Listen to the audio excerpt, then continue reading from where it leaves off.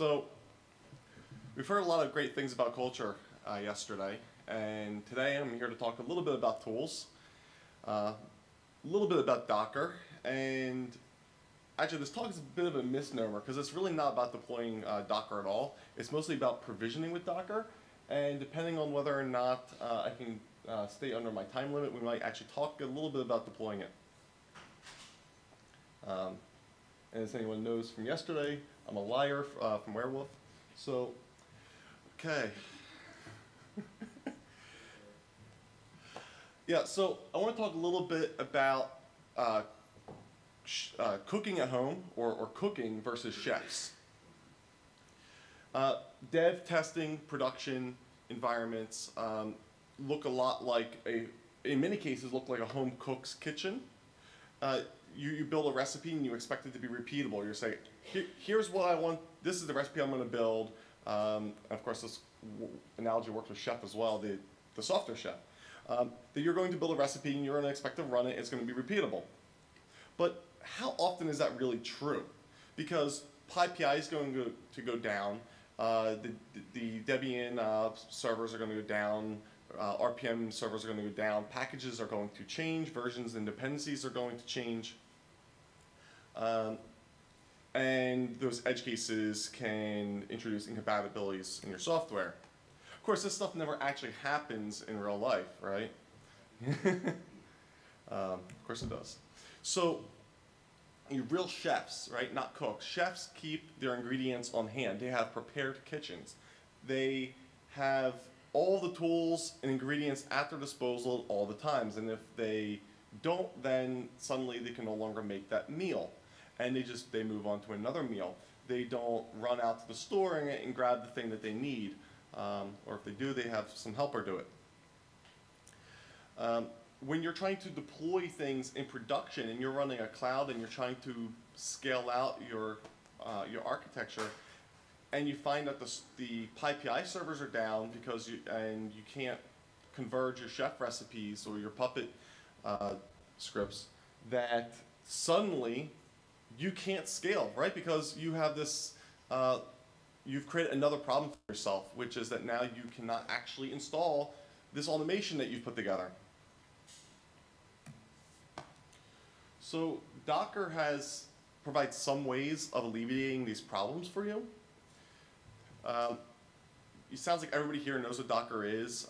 It is not just Linux containers and namespaces and security, but it's also the packaging and bundling and imaging of your applications and making them portable between your systems and being able to send them to places. And you can run them locally, test them, send them to CI, and send them into production and be the same environment with the same dependencies and all the ingredients baked in.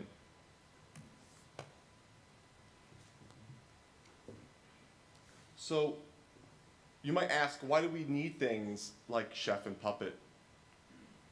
And it's pretty simple. You already use these tools. You already know these tools.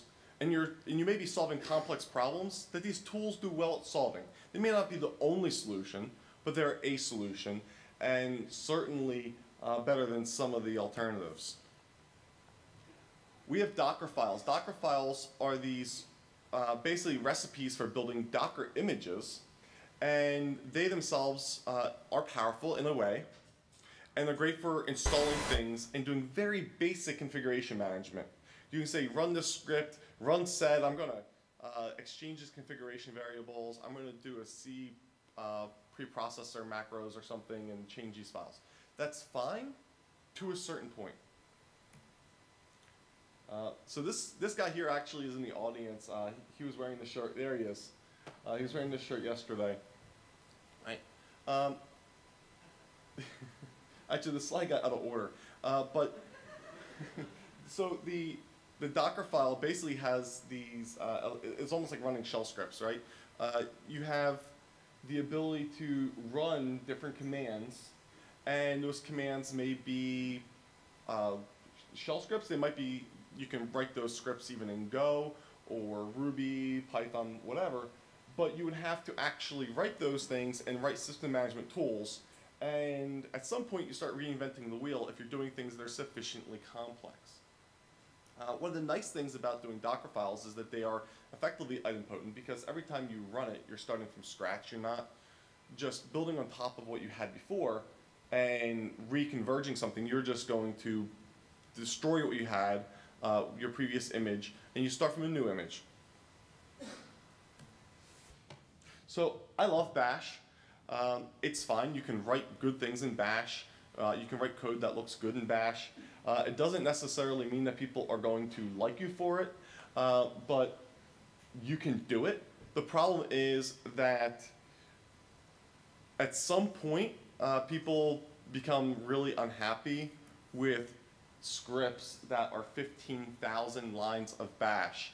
And you wonder, how did we ever get to this point? This particular script has 263 contributors. This is an OpenStack project. And so at this point, right, you start wondering, are we doing DevOps or are we doing crazy sauce? Because you do need to actually have tools, right? Like good working tools. It is about culture, but it's about not doing crazy shit either.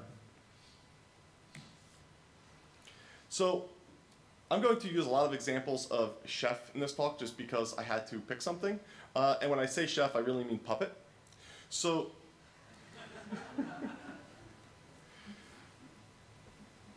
yeah, I had to pick something to make my bad examples with. So this is one way of installing Chef in a Docker file. It's really simple. You just install it, and that'll be in your image. You can use Omnibus. I don't care. So to explain how we can use Chef with Docker, I'd like to cover a little bit about how Docker changes your runtime.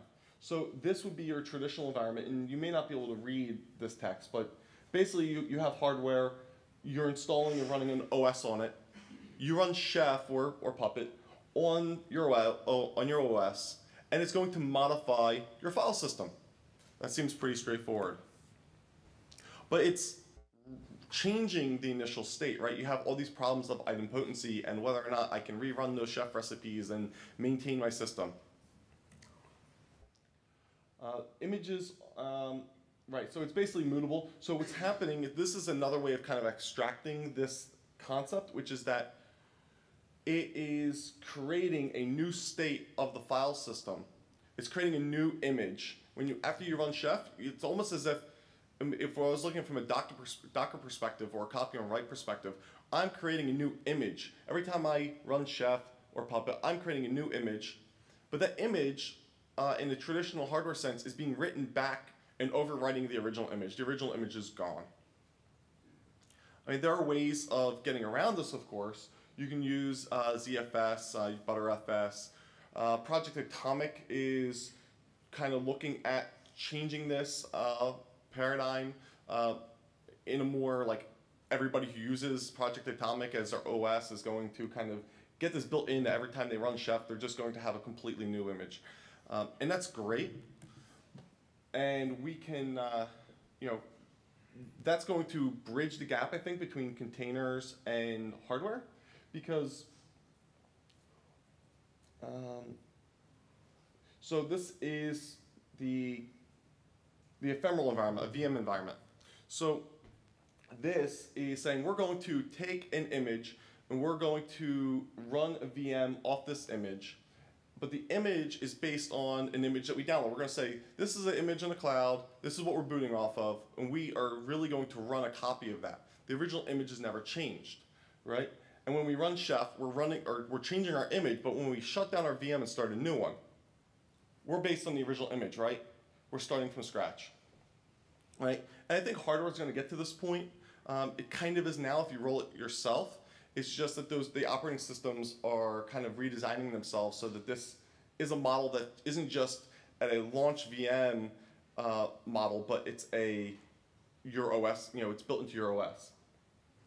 So Docker kind of fits into this model as well, where you can build things inside the container, And I actually make a distinction between containers and images, right? So the container would be like a VM. So you can build things inside that container, but when you destroy the container, all that state disappears, unless you want to save it. So you can actually commit that image. You can say, I just built this thing inside this container, and this gives me, state, a derivative state, and I'm going to save that now as a new image, and that's going to be my new image and my new base.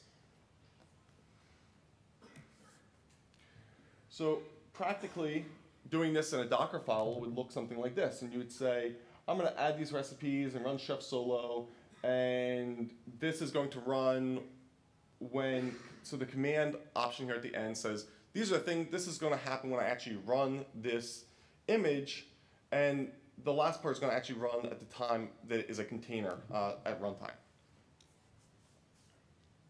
And by the way, I don't care, you can use Bark Shelf and all sorts of things. It's just an example. So Docker builds in layers, and after you have done that, you can save the state. But I want to kind of go off the rails a little bit here and talk about kittens. So this is basically this is kind of an embedded, almost like a ignite in the middle of my talk. So we're going to talk about cats, and I want to just say how running your runtime state and modifying your image in a self-manipulating, self-modifying behavior is like taking care of your pets. You feed it, you pet it, you care for it. The typical hardware OS model where you run Chef and modifies your system. But what we want to really do, right, is wrangle our cattle. We're in the cloud, the pets versus cattle, and we want the cattle model where we're just going to create lots of these things and we're going to scale out. But is that really true anymore? Because the Internet of Things is coming. So we have devices and nodes, and these things may be ephemeral. They may come online for a few minutes at a time. They may be on for days and hours at a time. We don't really know. These things may not be incredibly powerful. They may be Raspberry Pis. They may be the Intel Galileos, which are like very small embedded x86 processors that are equivalent of early Pentium chips, but you can buy them for like $30. And you're going to find these things inside of your coffee machines and so forth. The problem is that these things are not yet powerful enough in order for us to do this runtime configuration. We're going to want to build these images and have as much done before even sending the image and running the image on these devices as possible. And this really works in the cloud too, right? We're going to have the case where you want to scale up quickly. You don't want to have to be waiting for everything to download off of your PI mirrors or download gems, right? You want to just have everything baked in. And we're going to be, and the Internet of Things is going to include things like Juniper switches and Cisco switches. It's not just coffee makers. Right, and even cows, right? So just to go back to the cows for a moment, they take time to raise. They're expensive to raise and build up. So we're going to build them in. And containers are things, right? Every container that you build is a thing. It is something that we can have an inventory for, that we can know where it is, that we can modify, and it's going to have state. They're not kittens, they're not cows, they're all the things. So I just want to kind of end my little mini ignite on, it's no longer pets versus cattle, it's servers versus things. So we need to start thinking of our VMs and our containers as things and not as servers. We have to start thinking of them as things and not cattle, because cattle are expensive to raise. They're hard to bring up. We want things that they're more ephemeral than even cows. So our intermission is over. So to go back to baking, right, we want now our bakery chefs, right? We don't just want chefs that have a kitchen and they're going to cook whatever they want. We have to bake things better.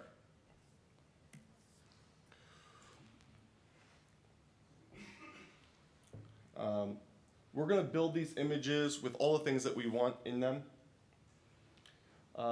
Containers are like those ephemeral VMs.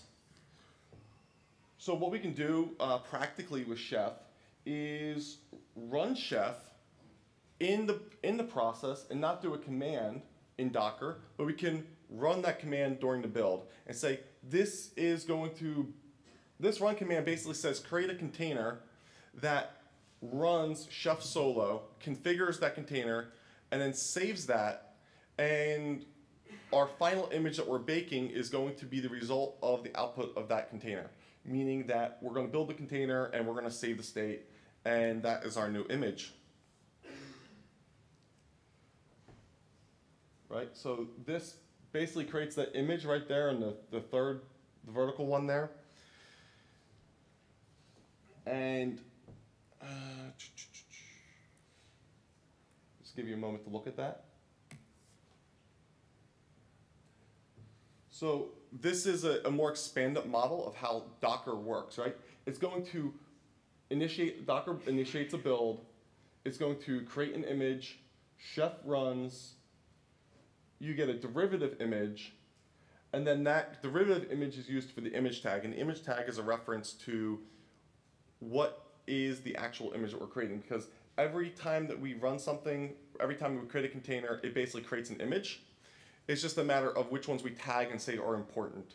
So we're going to run Chef, and then we're going to say the output of that Chef, that's important, that's what we're going to save, that's what we're going to run from now on. So just because we're bakery chefs doesn't mean that we can't add peanut butter and jelly to our sandwich, right? Like, we can still do things inside of that container after we have baked it.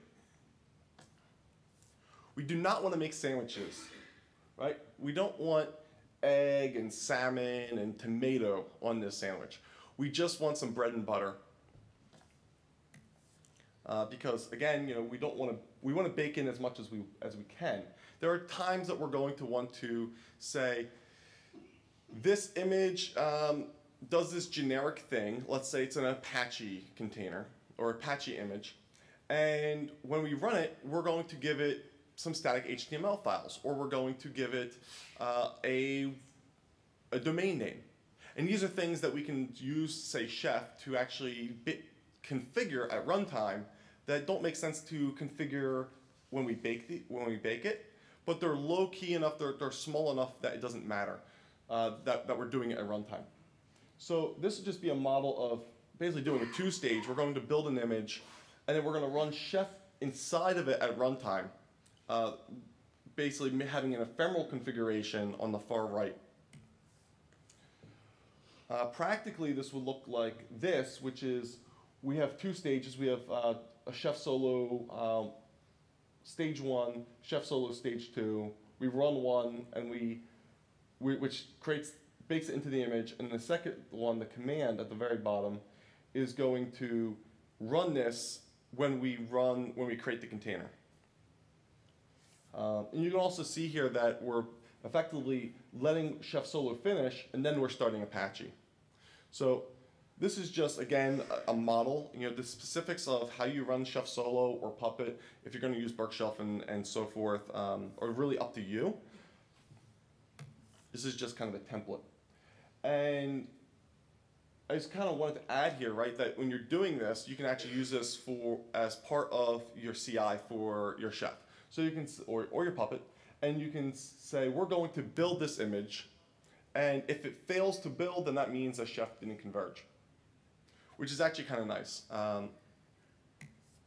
So, all right, we have enough time. We can actually talk about deploying Docker. I will blow through these slides, though, because they're probably more descriptive than you need them to be. Basically, it's really easy to run Docker containers. So we can just run something on EC2. We can knife something onto EC2. We can use Puppet to create containers on machines that we are already controlling via Puppet. if you're using OpenStack, you can use heat, and that's going to communicate to VMs or bare metal, and it talks to the Docker daemon, and this would be your config to create a bunch of instances on the host and do some stuff with it. Ansible, you can manage Docker containers, create them with Ansible. And with all of these other things as well, right? We have someone from Flynn here. There's Mesos, OpenShift, Cloud Foundry, Diaz, a bunch of PaaS products and ecosystem things coming around Docker. So the point is that it's really easy to create these containers. Managing them kind of sucks or needs improvement. And if you're using a PaaS which is tracking these things for you in these containers, it's easy. But if you're building your own little intercloud on top of EC2 or Rackspace, and you're saying, I'm going to create a bunch of VMs and I'm going to launch some containers on there, and it's not a one-to-one mapping of one VM to a container, then you now have this management problem, right? You say, this is going to, this host has this many machines and so forth. And unless you're using a PaaS, it's really hard to keep track of that. So there are some solutions for container inventory. They should be better, but they're not. There is DiscoverD SDUtil that is part of Flynn, but they can be used independently. There's Surf, there's SkyDoc, and there's others uncertain, right? There's also things that you can build into your app. So if you are fully in control of your app stack, then you can use some sort of distributed consensus algorithms like Raft and say, these are the machines that are part of my deployment, and that's fine, but it doesn't necessarily help you with arbitrary Docker containers or with things that you may not necessarily control, or you don't want to build them into your container for whatever reason. So in summary, containers are not kittens. They're not cattle. Draw the effing owl. Bake it into your images and enjoy your meal.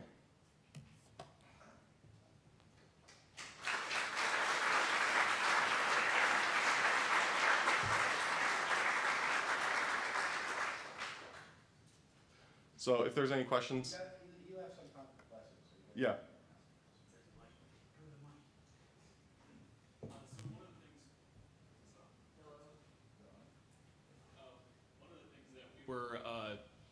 That we're wondering about, we've been considering moving over to Docker and deploying on Elastic Beanstalk. And one of the things that's not clear to me, we currently use other long-running processes to monitor things, do centralized logging, for instance, Logstash. And one of the things I was wondering is, what are people doing for centralized logging on Docker containers? How are they getting logs off of there and shoving them into things like Elasticsearch? Thanks. So syslog is one obvious solution, right? You can send to a remote syslog server and aggregate that way. There are a number of people that are building and looking at building logging solutions for Docker that are going to make that more friendly and easier.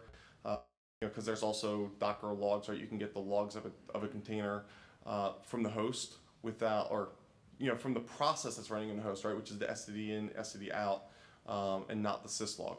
So, like I said, there are solutions. I think there may be at least one rsyslog image as well, where you can basically say this is going to attach to the logs of this other container, and then send that out the rsyslog.